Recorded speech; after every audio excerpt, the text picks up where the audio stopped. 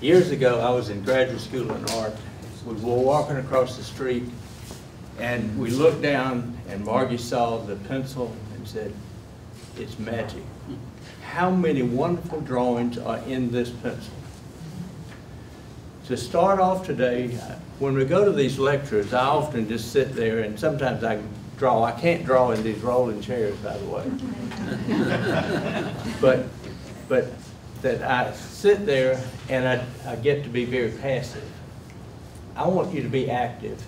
I want everyone to take 30 seconds, let's make it 1 minute, to do a blind drawing of one of these light fixtures. Do not look at your paper. Look at the light fixture and find out where your pencil is on the paper. 1 minute. Okay, thanks. If you would, in the upper right corner, either put A if you think of yourself as an architect or artist, and S if you think of yourself as a scientist. I'm going to take these further and see what happens later. At the top one. Top right. Yes. For A,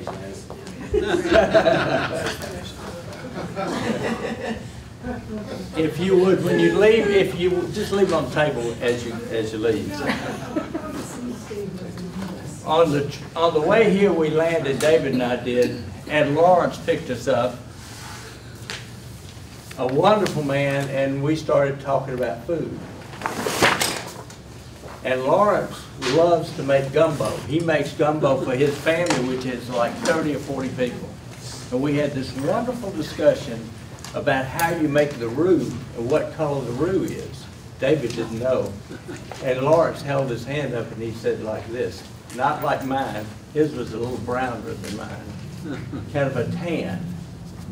And then we started talking about all the ingredients. Lawrence didn't know that it's supposed to have okra in it. Crab, sausage, and so forth. I think the people that put this together made the roux for, pardon me, for gumbo here. The roux came from all of us as we bring to it a care about drawing, whether it's an intellectual care based on the scientist or the care of drawing, the care of making. I feel like everybody draws, and I'm very suspicious of words. I tend to kind of agree with what supposedly Einstein says, thoughts die the moment they become words. Images, in my view, do not. I've drawn my whole life, but only until I didn't really understand drawing from actual things, from people, from skeletons, until much later. The one thing that I've always worked with is the notion of underlying structure, underlying order. We come to understand something as an architect, or as an artist, or as a writer when we understand that underlying structure. We search for that. And I find I have to make many images as I go through. But fundamental to the image of drawing, or to drawing to me, is the mark. Then we have the tool, and the tool hits the surface. I struggle with my friend back here with his computer as he's drawing on his computer, because it doesn't have that tactile quality. The tactile quality you just felt with that paper that you had, wonderful paper. And also drawing is not, to me, totally analytical, but it has an emotional quality to it, or it can have an emotional quality. When it has a fullness to it that pulls you in, makes you part of it. To me, that's kind of the emotional drawing, and then more the brain, where we start working kind of analytically with moving things back and forth. I make sketches, not unlike Frank Harmon. My sketches go a little further and I usually finish them, but they may be sitting in the breakfast room or working towards finishing a box of candy.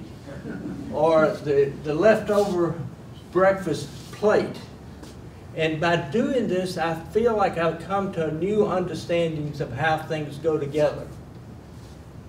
The apple, the little cup on the striped cloth, the salt shaker. I've spent 2 years drawing these salt shakers in cafes when I was in graduate school, drinking coffee and drawing salt shakers and sugar shakers. The other thing that just draw, I was talking to Kelly, just draw. I don't care what you draw. But things like a vacuum cleaner to me is very rich. Or the little pencil sharpener that's in there. The bike, which is a challenge to draw, but it's around us. There are things that we can take and through the pencil put on paper and do something with.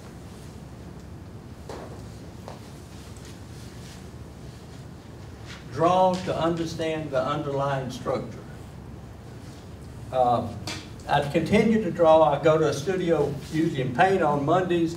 I have a studio in my house. I'm finally getting finished. And then a group of us goes out in the country one night a week and draws from a model. This is a little sketch by my wife, who was not trained in the arts. I find that when I go out and start working with these models, it takes several weeks for me to get kind of tuned in with them, where you know where your pencil is on the paper corresponds with what you're looking at.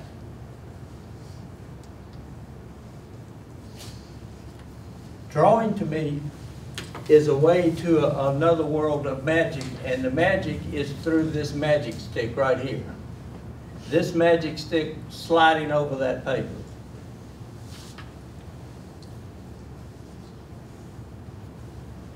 Drawing is extremely important to me. It liberates and leads to a kind of insight unknown in the world of words. We live in a world of images and use the pencil to find order, pursue solutions, practical and aesthetic issues. We doodle. I see all kinds of people that are doodling around in different ways. It is a productive way to be. A productive way to be. The blind drawing, to me, is one of the magic things, where you look at the fixture, you look at the base, and you begin to draw without looking at the paper. And there's a power and a strength that comes to that can undercoat that which you can then develop into more drawings and paintings. My wife still loves me, even though I do these drawings of her, where we begin to look at the person and do the drawings and then do it again and then do it again. And then in time it may become something else. In a way, those are pretty good to me. This is probably a little more accurate or a little more mysterious. To draw. If we were to draw every day, and I don't care what you draw, I believe you would see a different world opening up to you. Back in '73, I had just gotten out of the service, trying to figure out what to do, went into graduate school, and started a graduate program in drawing. The first thing we started with was the skeleton. But this was not an analytical kind of thing. I was not supposed to put the names on the bones, thank goodness, because I started medical school and I couldn't remember the parts of the frog, which was a pretty good reason why I shouldn't become a doctor. I could draw the parts of the frog. So that we were doing drawings that not only illustrated how different parts went together, but then tried to make an aesthetic piece out of that. Clearly, when we talk about drawing, we're starting with the eye. We can start with our own eye. We can look at other eyes. We can look at how people talk about drawing eyes. But it's, to me, as we begin working on these, we come to a better understanding of our own body. This, to me, has ramifications in other ways. to me, and I know there's some doctors here, they can probably understand this hip better than I can, but I understand it better now after doing the drawing. The knees, the hip, the foot, the way it goes together. And as I get older, I have problems with these different things, so I can go look at these drawings I've made. And then it can come together into a little sketch. The foot and the hand, two of the wonderful, difficult things to draw. Muscles, ligaments. But here we're looking at the underlying structure of us as we move about. This is parts of us.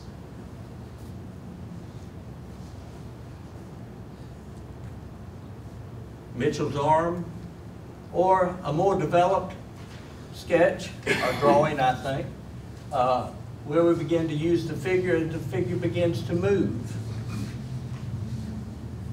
Light and shadow. The full model, which I must say I really love working with full models. I've had some very beautiful young women that it's boring, especially if they've used silicone. Very boring to draw. But a woman like this is full, and here's a little Lucian, a drawing of Lucian Freud, of a rather heavy woman. It's like hills and mountains and valleys. And then just a quick sketch. But I think I can't do the quick sketch until I have done a lot of the preparatory stuff in my life.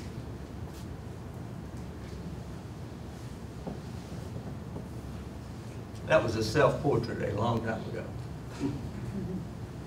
Then if we can look at the animals, the skeletons they have, the wonder, think of the elephant skeleton with his tusk. One of the most marvelous animals that I ever did do drawings of was the armadillo, a much hated little creature in the South. It tears up your garden and the greens on the golf course. But it is endoskeleton and exoskeleton. And the frog. The frog, until I did this, I thought was a piece of gelatin. But these wonderful skeletons and how the pieces come together lets us understand our world and that which surrounds us. And the most difficult to me, to the doctors, the most difficult to me is understand this rib cage and how you get the lungs and the ribs and all that together in there. Shoulders, you get your rotator cuff, it's like that, and there is no socket. Then the spine that comes through us, that's the structure that carries us. Just a quick sketch. This is one of the ones we did out of the studio. Then I began, all these things happen simultaneously in this little show that I'll show them sequentially. We begin to look at, been to Europe many times, lived there for a couple of years, and would always go in these chapels and do sketches. This was actually done in Christ Chapel at Oxford when there was a concert going. And to begin looking at that, hearing the music, and then seeing the structure that surrounds us. Go into a little Welsh building museum, trusses from medieval days. Here is the medieval barn in Stratford-on-Avon. We went to a play and left my son, who was 3 years old, there. The people there at bed and breakfast were going to feed him. They gave him beans and bread. He's never let me forget that. Then we go to the gallery at Fitzwilliam Museum, where you begin, as architects, we begin looking at it, understand how the structure works, how the light comes in, how the space begins to be developed. And then maybe we look back at the skeleton, those ribs that parallel the ribs at Christ Church, so that we can have our linkage and our underlying order. And the Temple of Hera at Paestum, where we begin looking at the light, the solidity of this on its plinths in the planes, and how it's articulated in space, object in space. Clearly in architecture we'll have things that had symbolic quality now have decorative quality. But as I did the sketch at the bottom of Hera 2, we had Le Corbusier, Gabby, who is doing his sketches of the Acropolis. And in looking at this, I see a wonderful thing. I always think of the Acropolis, and I've done some drawing of the Parthenon I could bring you. But a lot of Corb's sketches are inside looking out, not just the object. So that artists and architects have filled sketchbooks for years with their sketches. To understand their world better is my contention. From that understanding, other things can come. This is a little sketch of the interior of Longchamp, which is a wonderful building in southern western France that Corb did on the site of a previous church that was part of the Maginot Line. It was torn down, they built this. One of the things, those of you that know Longchamp, you know there's this heavy truncated wall that's very thick. Inside that wall are columns, concrete columns. There's a structure there. Oh, sorry. And then I did several drawings of Longchamp, but my favorite is really the back. It's like when I design a building, usually the back is more interesting than the front. We worry about the front door, but here, the kind of haunches that come around and the towers that stick up to catch light from 3 different directions that come into that chapel. The water spout, which catches the water and brings it out to drop it into a container for baptism. The pyramid over on the left, which many people have never seen, was some of the rubble from the earlier church. So that we begin to understand how it sits on the hill, how it relates to other things on the hill in the process of drawing. There are several. Le Corbusier Kahn is probably well known for his drawings, and you see this solid space in Sienna. My drawings are a little different. I haven't done that one, but I spent some time in Cortona, where I would do this wonderful little Renaissance church that's down the hill, or in Assisi, where you've got the Roman temple of Minerva, which is far earlier than that Renaissance church. The Pazzi Chapel, with its skeletal columns, its space, its light, its shadow, and then this sketch, which is really a pull-apart sketch to understand how the dome fits within the inside of the Pazzi Chapel, with the walkway, covered walkway out. And then here's Cortona. Looking from the hill down the pathway I used to walk to the piazza overlooking the plain, the Italian hilltop town. In order to understand, in order to translate complex images into simple graphic symbols, the artist has to have a thorough and deep understanding of the form. He has to, she has to have the understanding of the underlying structure.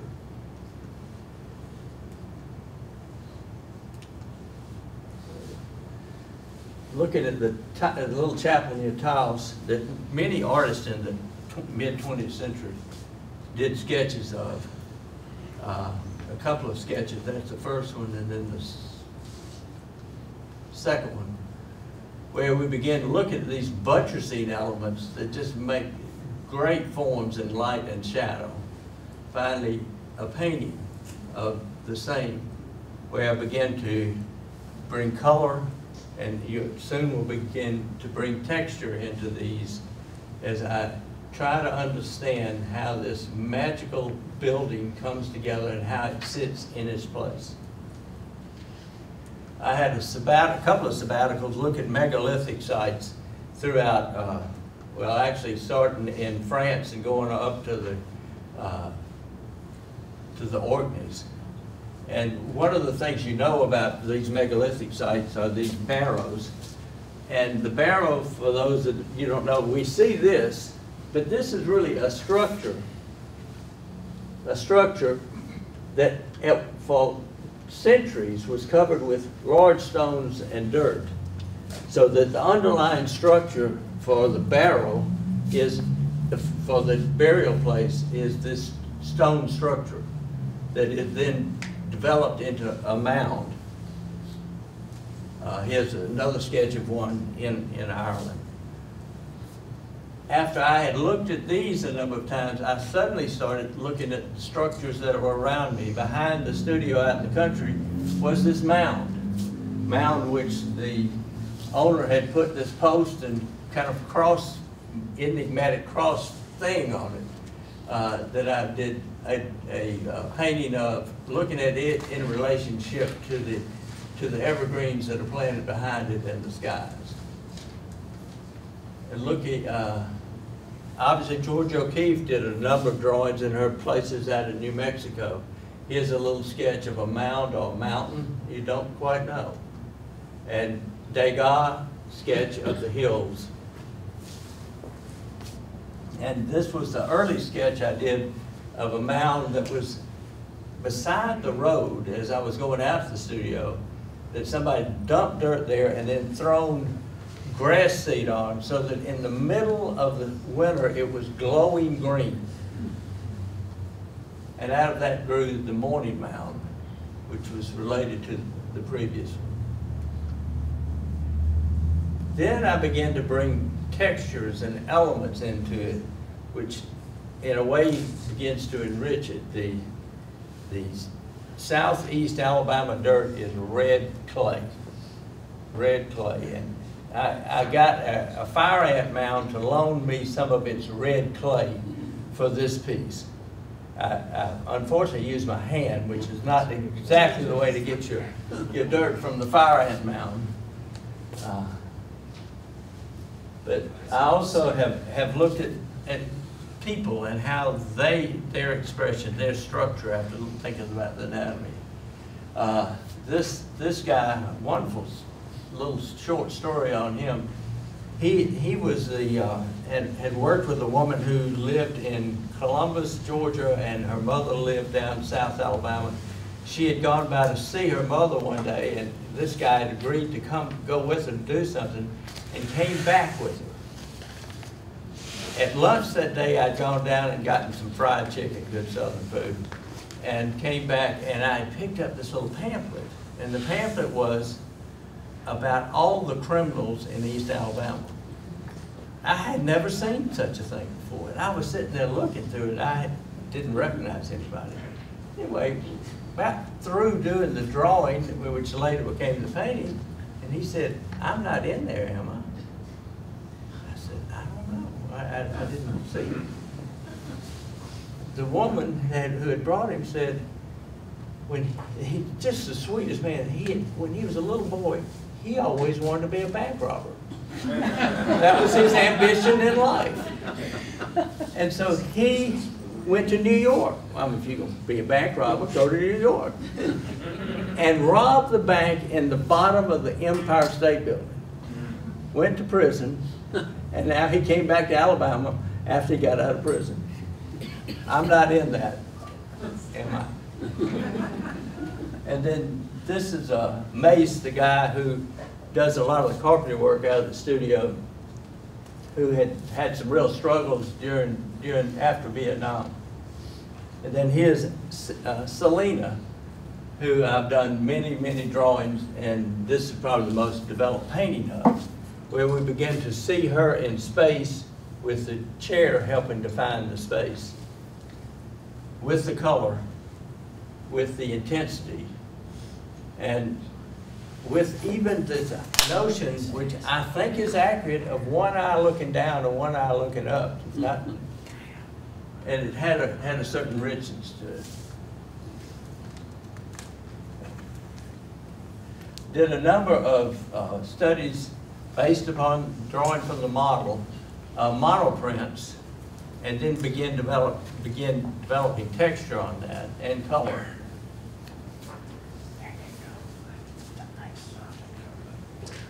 This is something that's fascinated me for a while, is the notion of trompe-l'oeil, where a thing looks three-dimensional, it's not three-dimensional. And this is a painting with, this is actually a stick on here, which casts shadow, but then the line in the middle is on the canvas, it's not coming forward. And just kind of gentle colors going back and forth with that notion of trompe-l'oeil. Others looking at color, texture, and proportion, looking at how we proportion things, how we work with these kind of wonderful marks that can happen, and begin to develop a certain sense of depth. And then we have the fractured structures that are all around us, whether it's a flower, a violin. This violin was developed in, and it is pretty transparent, like it's developed in Scotland. I don't think it ever went into manufacture. Matisse's fractures of his cutout sketches.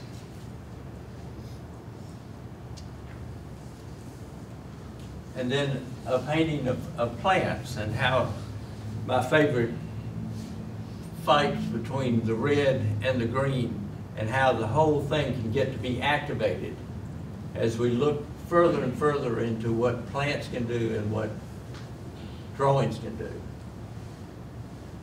About this time, I began adding elements, not just fire ant dirt, but other elements to paintings. And then this painting was done close to the same time that the one in there is. Whereas I found this rectangle, and that black stick was stuck on there. And I said, damn, that's good. What did I do with that? There was a few marks here that somebody had made, and maybe I had, that I took and enhanced and began to develop, so that it began to be something that was more active. And these are actually pieces of balsa wood. And cannot a line from the drawing, can it be a piece of balsa wood if we can put it up there the right way? This painting was done right after 9/11, and actually it's a little kinetic. That frame on the left actually slides in and out, so as you decide what size and shape and the interaction of the different elements within it. Trompe-l'oeil again, and you've seen it in the other room. This was really looking at the forces within the rectangle and doing several drawings, understanding how various forces happen. They come down, they need to be counteracted here, otherwise the whole thing goes off the board and then comes back around. The red again and yellow against the blue.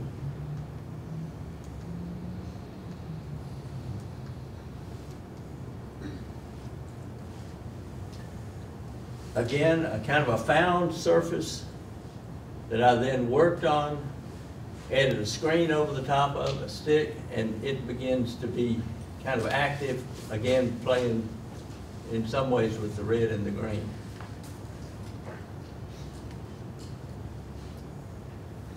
Here, there's a found sheet that had markings left from spraying and finishing paintings that I then took and began to develop somewhat three-dimensional. This is actually a thread that comes through, is propped up in the air.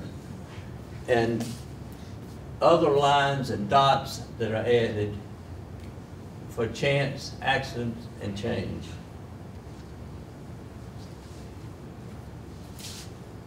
In order to translate complex images into simple graphic symbols, the artist has to have a thorough and deep understanding of form